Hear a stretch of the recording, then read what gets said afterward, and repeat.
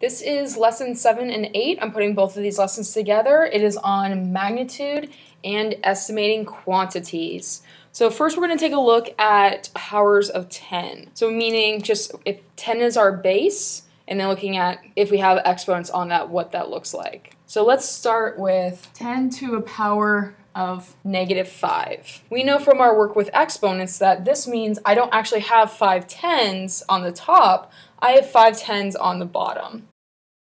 And so if I actually multiply that out, I'd have 1 over 100,000, which if I actually calculate out, 0.00001 is that. Let's try 10 to a -4, which we know is 1 over 4 tens. So that's 1 over 10,000, and that's going to equal 3 zeros and then a 1. Okay, let's keep going. You can start working ahead of me if you're already seeing a pattern. 1 over 1,000 is 10 to a -3. 0.001, 10 to a -2, 1 over 2 tens, which is 1 over 100. And I know it's 100 because I have 2 zeros here, 2 zeros here. 1 over -1, 1 over 110, which is just 1/10 anyways, 0.01. Now let's go positive. 10 to a 0 means we have 0 tens, so that's actually just 1. 10 to a positive 1 means we have 1 10. 10 squared means we have 2 tens multiplied by itself, so that's 100. 10 cubed means we have 3 tens multiplied by itself, so that's 1,000. 4 tens multiplied by itself for 10 to the 4th, and 5 tens multiplied by themselves for 10 to the 5th.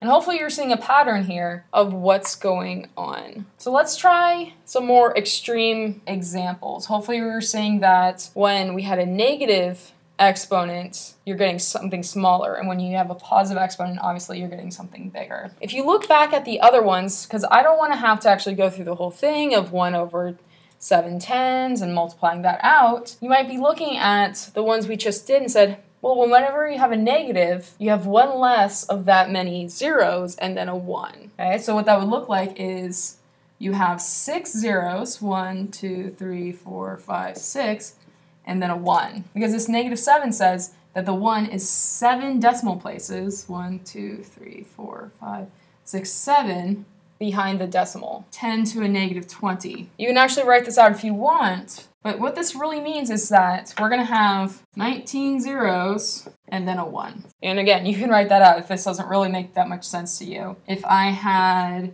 10 to a -34, it's going to be 0.33 zeros and then a 1. For those of you who do want to write it out, I can go ahead and take some time to do that, and the rest of you can skip ahead. So 10 to a -20, that would look like this. And then you have that 1. Same thing for 10 to a -34. That means we have 0 point and then 33 zeros because it's 1 less than this number. Then we have that 1. So we have this pattern here of if it's negative, you have 1 less zeros. So 7 became 6 zeros, 20 became 19 zeros, and 34 became 33 zeros. You, of course, can always do the long way, putting 1 over that many tens, multiplying it out, changing it over to a decimal, but I think just knowing this rule will help a lot. And if you always forget this rule, you can always just look at really small examples to help you remember that. So the fact that we all know 10 to a -1 is 1 over 10, and we all know that that is 0.1. So 1 less than 1 is 0, so there's no zeros here. So just, if you're forgetting this rule, try out a simple one in your head, and that will remind you that, oh, we don't have 1 0, we have 0 zeros because it's 1 less. Now let's take a look at what's going on with the positive powers. So take a look back at the ones we already worked through, see if you can see what's going on there. With the positive powers, hopefully you notice that that's exactly how many zeros you have. So with the negative, it's 1 less, but with the positives, it's how many zeros you need. So let's take a simple one that we can already calculate. If we had 10 to a 6 power, that means I'm going to have 1 and then 6 zeros. If I have 12, that means I'm going to have a 1 and then 12 zeros. 10 to a positive 76 power means you're going to have a 1 and then 76 zeros. You can write that out on your notes if you want to. I'm not going to. So 10 to a 76 power means you have a 1 followed by 76 zeros. So powers of tens are really nice because we can talk about how big or small things are. And there's a word for that. It's called magnitude. Magnitude is how big or small something is. And you can actually use powers of 10 to describe something's magnitude. So you might hear researchers talking about how atoms are, I'm going to make up a number because I don't know the actual one, like maybe 10 to a negative 24. Because saying that actual number is really time consuming. So it's easier to think in terms of the magnitude in those powers of 10. What if I had something times that power of 10? And some of you might look at this and be like, I've seen numbers like that, and you probably know the name of it. That's actually our next lesson. That's lesson 9. But it's okay if you're thinking, oh my God, this is scientific notation. You are correct. This is scientific notation. But if you don't know what I'm talking about, don't worry about that. That's our next lesson. So what if I had a number times a power of 10? What is this actual number? You see this a lot when you're reading science magazines and stuff like that. They'll talk about, oh, something was 3 times a power, or times 10 to a 30 power. Well, what does that actually mean? So here we have 2 times 10 squared. So we still have a 2. That hasn't gone anywhere. This 10 squared really means we have 100, right? Because that is what 10 times 10 is. So, and then what's 2 times 100? That's 200. So right now it might not seem like this is shorter, but as I go through more examples, you'll see that writing it in a form like this can actually be a shorter way of writing really big or small numbers. What if we had 3 times 10 to a 4th? Well, that's 3 times 1 followed by 4 zeros. Just like our rule that we saw earlier. So that's 10,000. So it's 3 times 10,000, so that's 30,000. And now it's looking like this is a little bit more realistic to write 3 times 10 to the 4th than 30,000. What if we went bigger? Let's do 7 times 10 to the 7th. Now this looks nice and tidy, but let's expand it out. 7 times 1 followed by 7 zeros.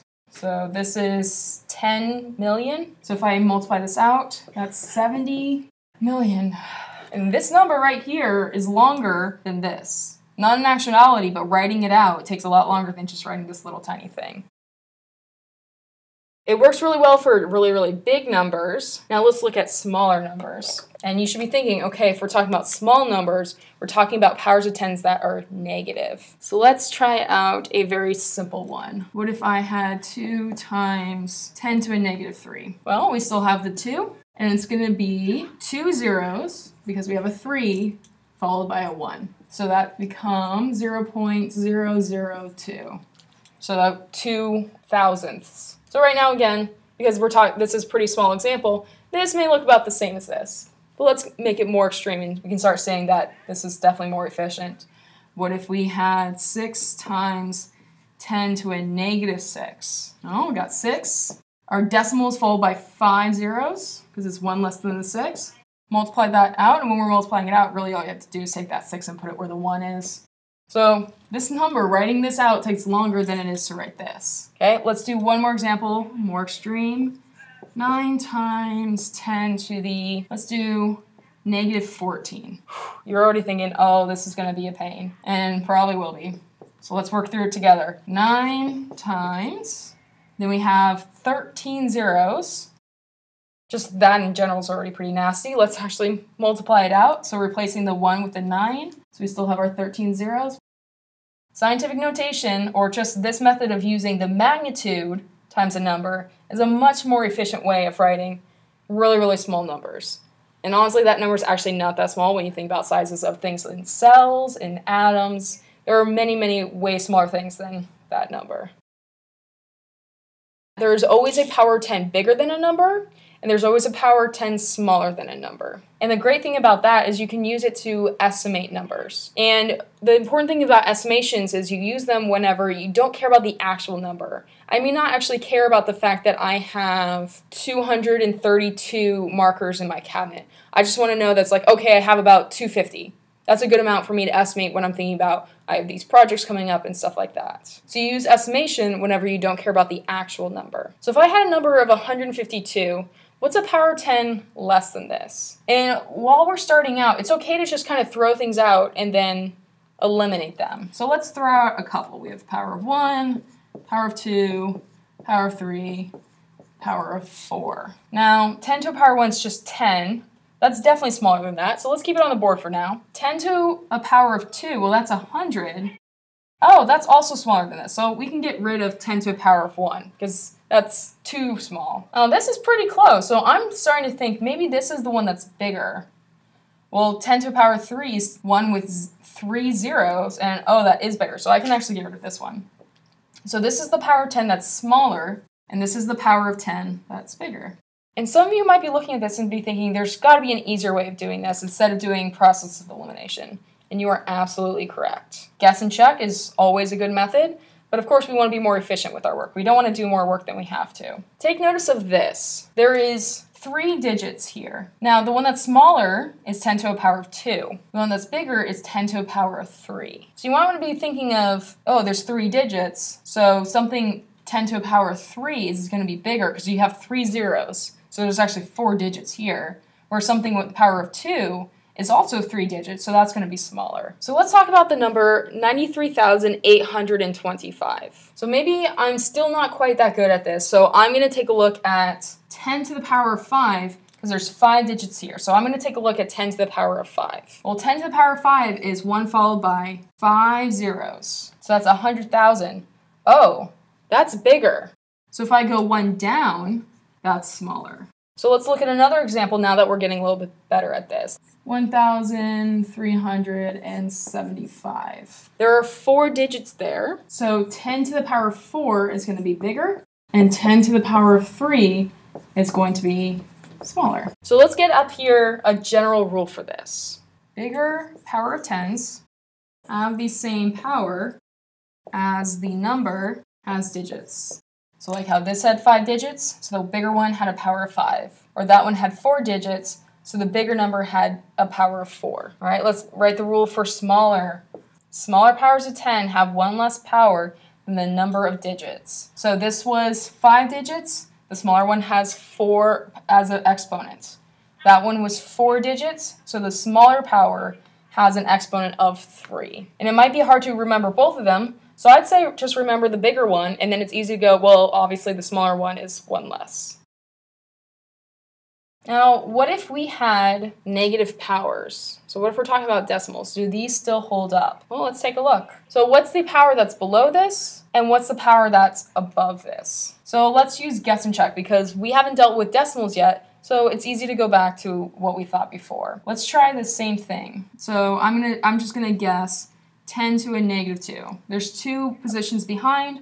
I'm going to guess that 10 to a negative 2 should be one of the numbers, bigger or smaller. So let's expand this and see which one it is.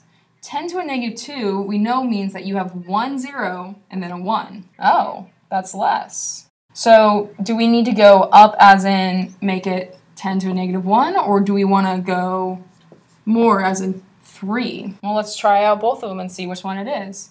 So here we have 0.1, well that's definitely bigger. 0.001, oh that's smaller. So this is the one immediately bigger, and this is the one immediately smaller. So it seems like our rules only apply, these ones that we wrote up only apply for the positive powers. So let's write up these new rules for these negative exponents. So the bigger one has an exponent 1 less than how many places? Now, is that the way we want to write it, or maybe we want to write it that the bigger one has as many zeros as it has? That's probably the easier way of thinking it.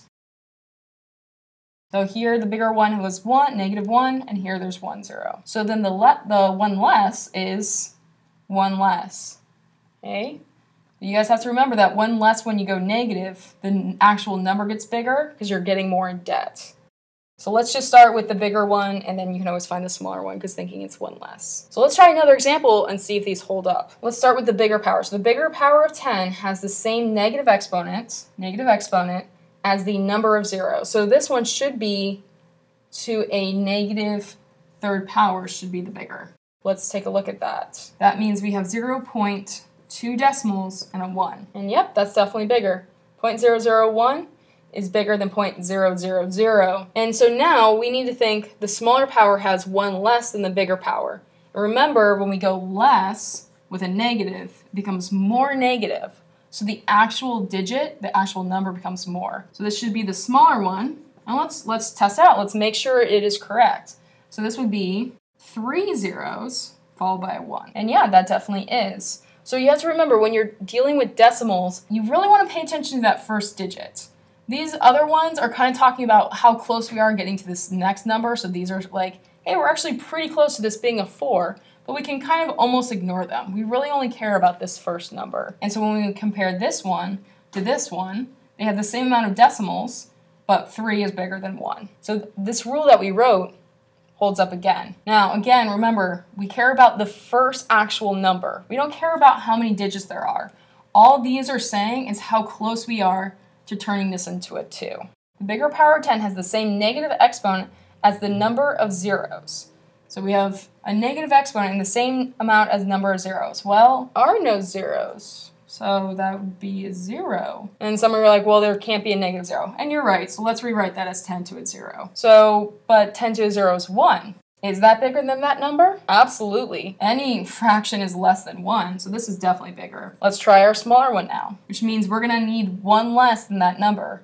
What's 1 less than 0? Negative 1, which actually is 0.1. And this number is less because this number has all these other numbers to back it up, saying that, well, actually this is closer to 2, and this one's just regular 0.1. So this one is smaller. Now we're going to take a look at using magnitudes, powers of 10, to estimate really, really big numbers so that we can compare them. Because it makes it so your calculations, you can deal with just the powers of 10, so you don't have to deal with the real numbers, because sometimes they're really annoying. So the average household just owes $15,000 from credit cards. We're not talking mortgage and all student loans, all that extra stuff, just from credit cards. Now, the national debt, what our country owes, and this has probably gone up since I looked it up. Gosh, what is that number even? That is $18,388,603,567,287. If I wanted to say how many times bigger is this debt than your household credit card debt? Yes, we can pull out our calculators and plug these in, but some of our calculators actually can't even hold that many numbers on our screen, so you'll probably get an error message, or you get this really nasty number that you don't even know what it means. And let me just put this on the board. Please don't write it down. The actual amount, I mean, you can write this on your notes if you really, really want to, but oh my goodness. And there's a nasty decimal after that. So it's actually 1,170,801,194 point stuff times bigger. Not just like amount bigger, times bigger. So you have to multiply our debt by this to get the national debt. Whew, we're definitely talking about big numbers here. So thank goodness we know how to use powers of 10 to make these numbers look a little bit smaller, more manageable. So let's change these numbers to being powers of 10. Now, again, this is going to be an estimate. So that's why we can change these to being powers of 10, because we don't actually care about the actual amount. We just want like a good estimate. So let's change 15,706, our household credit card debt, to a power of 10. And sorry that I'm off the screen. We need to think, how many digits are here? So the easiest thing to think about is just to round it. Just round it to the nearest power of 10. So I'm going to just round it down to 10,000. And I know you're thinking, well, that's actually a really low estimate of that amount. And that's okay. We're doing an estimate. So this can be changed to 10 to the power of 4, because there's 4 zeros. Now let's change this national debt. This national debt, you want to think that we're going to be rounding it down again, because we just want to change it to the power of 10. So we're actually going to be changing it to whatever 10 trillion. We're actually going to be rounding it down to 10 trillion. So if we change that to a power of 10, which, I mean, when you're dealing with these numbers, is a lot better, a lot easier to deal with just a simple 10 to some power. Well, we got to know how many zeros are there. So there's 13 zeros. So now doing this, it's a lot easier to say we're dealing with 10 to the 13 and 10 to the power 4 opposed to these actual numbers. Okay, just in the amount of time it takes to say them, it's a lot faster. So we're going to be comparing 10 to a 13 to 10 to the 4. And a lot of you are looking at this like, oh, I know that kind of problem. We've been doing a lot with those kinds of problems. And that's exactly why we do exponents before these lessons, because those same things apply. So now that we change those to powers of 10, they're just exponents, and we can just do the quotient rule right here, because we're just taking that big number, dividing it by that small number to get how many times bigger it is. So 10 to the 13 divided by 10 to the 4th. By our quotient rule, we do 13 minus 4. So that's a 10 to the power of 9. So the national debt is 10 to the 9th power bigger than the credit card debt. Now, again, that was an estimate. Let's take a look at how close that actually was to the actual. Now, 10 to the power of 9 means we have a 1 followed by 9 zeros. And take a look at that. That's actually pretty close. We got the same number up front, same amount of space essentially. It's like you just took all of this and erased it. So it's actually pretty close. That's a pretty good estimate, especially considering that I know most of you probably were not comfortable with the fact that we rounded both numbers down by so much. I have one more example of these. I promise the numbers are smaller. I just want to show you why we use powers of 10, because when numbers are ridiculous, it's easier to work with powers of 10. So here we have the population of some city in 1723 was 7,248. And the population in that same city in 1870 was of course a lot more. 942,292. So these numbers aren't as big. We could just throw that into our calculator if we wanted to. But if I don't have a calculator, I can just do the powers of 10, just like before. I purposely chose numbers that are pretty big numbers as far as the first digits. Because we know from whenever we learned rounding, like 3rd grade, 4th grade, that if that number is bigger than 5, you can round up. So what I would actually suggest, instead of just rounding this down to 1,000, because we know that would be a really low estimate, let's round this up to 10,000. Which then if we change to power of 10, there's 4 digits there. This next one, again, 9 is really, really close to it becoming 10. So let's just round this whole thing up. So we'll round it up to 1 million. There's 6 zeros there, so it's 10 to the power of 6. Now that they're in much simpler form, it's really easy to compare them. So let's calculate how much bigger, how many times bigger the population was in 1870 than it was in 1723. So we're going to take our bigger number, 10 to a 6, put it over our smaller number, and we just have the quotient rule again. So it's 10 squared. Okay, and since 10 squared is a really small number, if you wanted to, you could be like, all right, it's 100 times bigger. And there you go, that's it. So comparing numbers, actual numbers, you can just convert it to their magnitude to the power of 10 that they're closest to, divide them up, and then that's how many times bigger that bigger number is than that smaller number. And we'll go over, I think, at least one more example of this in class, if not two. So we're going to convert some numbers to be written as a number times a power of 10. So I'm just going to put up some numbers, and I'm going to show you how to convert them to being a number times a power of 10. That's the same format I showed you earlier, and that's actually working towards our next lesson, which is scientific notation. So what if we had 0.003? That first number, let's just take that 3, because we can't just get rid of that 3. We're not making an estimate. We're actually doing an actual amount. We're just converting how it looks. So we got a 3, and we know we need it times a power of 10. But the question is, what power goes there? Well, I'm thinking it needs to be a negative power because this is a decimal. But then what should go there? Well, if you remember back to our rule, the power of 10 was 1 less than the amount of zeros. So there's 2 zeros, so if I do 1 less, it should be 3. The other way of thinking about this, and for some of you this will be the easier way of thinking about it, and this is actually how I normally think about it, is think about how many times I need to move the decimal so that this becomes a regular 3. So like if I move the decimal once, twice, 3 times, then that 3 becomes a regular 3. Let's take a look at another example. Maybe I'm going to turn 0.00007 into a number times a power of 10. Well, we got to keep that 7. We know it's times a 10. Then what should that power be? Now we could do the rule way of counting up, well, there's 4 zeros, so I need to go 1 less, so it needs to be -5, or we can count up how many places, and that's 5. So either way, you get to that -5. Let's try positive numbers now. What if I had 80,000? Well, let's keep that 8, and then it's times some power of 10, so we're almost there. We're just missing that exponent. Then you can think back to our rule before of how to expand it as, well, there's 4 zeros, so we can put a power of 4, or we can count the decimals again. All whole numbers have a decimal right at the end, even if we don't write it. So you can think, well, how many times do we have to move it forward to make this 80,000 just a regular 8?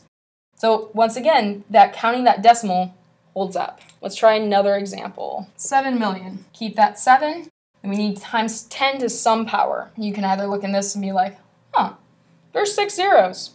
Alrighty, let's write a 6. Or, which again, remember that only works with positive exponents, so these have to be numbers greater than 0. Or we can count the decimals. So that holds up again. Here comes the part where we get to see how our calculators tend to fail us when we are working with these numbers. And this is one of the reasons why I always tell you, yes, you can use your calculator, but it probably won't help you. 10 to the 40th power into your calculator, which for some of you means you need to put in 10, and then there's like a little caret button, and then you push in 45. For others of you, that means you push 10, and then there's this little symbol that says y to an x, and then you push in 45. And I can always help you with this if you just really don't understand what I mean or you don't have access to a calculator. Don't worry about it. You can leave this part blank and just write down what we show you at the end. So if I put in 10 to a power of 45, I get, and everyone's calculator is different. My personal calculator right here just says 1 decimal and you got a 45. Well, that doesn't look like the same thing. Some of your calculators will say 1e plus 45.